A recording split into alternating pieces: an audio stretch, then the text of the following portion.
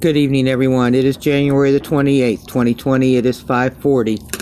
And as you can see, I'm tethered to the phone, to electricity here, so we can get you this report. Alright, here we go. There was a 4.5 Timor Island region that got at 37.9 miles in depth. A 4.0 off the shore of Chiapas, Mexico. They've got that at 52.2 miles in depth. Oh my goodness, I am so sorry. I apologize. There was a 3.6 Dominican Republic. They got that at 7.4 miles in depth.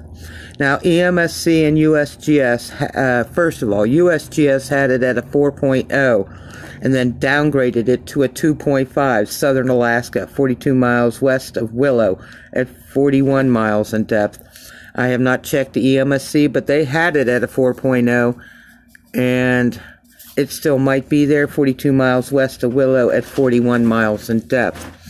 There was a 3.3 off the shore, Colombo, Chile at 18.6 miles in depth. A 3.1 Java, Indonesia at 15.5 miles in depth. A 4.5 Southern Sumatra, Indonesia at 6.2 miles in depth.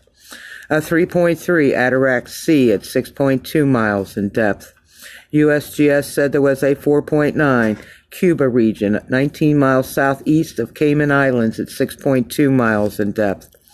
EMSC had it at a 5.1, downgraded it to a 4.8 Cayman Islands region at 12.4 miles in depth. Still sitting there as a 4.8. There was a 4.2 upgraded to a 4.5 Western Turkey. That came in at 5.5 miles in depth. I'll be okay. A 3.3 Dominican Republic at 7.4 miles in depth. USGS said there was a 4.7 Cuba region, 77 miles northwest of LUCEA, Jamaica, and that kept that at 6 miles in depth. According to the USGS, there was a 4.2 downgraded to a 4.1 Albania at 6.2 miles in depth.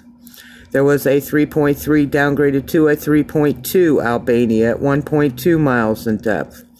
A 4.4 downgraded to a 4.1 Eastern Mediterranean Sea at 7.4 miles in depth. That is your 5 o'clock report. Sorry it's so late, and sorry I didn't comb my hair. I apologize. God bless each and every one of you. Sending you guys much love. Please be safe out there.